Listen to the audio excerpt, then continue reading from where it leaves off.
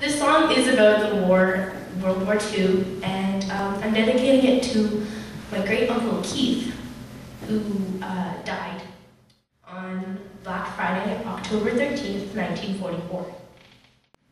My strong right arm built the ship that sailed to war.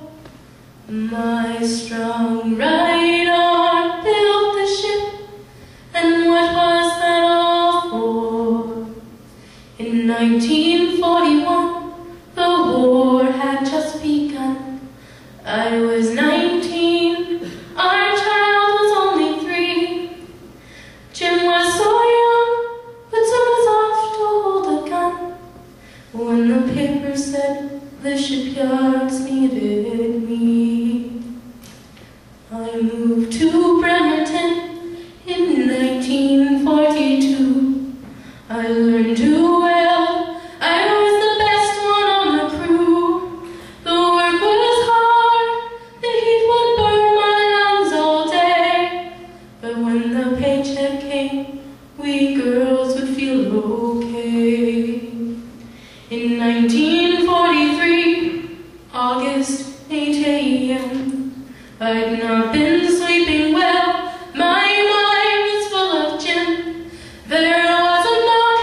A man in uniform stood there. He said my Jim was dead. I hadn't seen him in 2 years. In 1945, the war came to an end, and on that very day, the big boss, he came in. He smiled and said, "My girls, the boys are coming home. You've earned a rest, go home. Your work here now is done."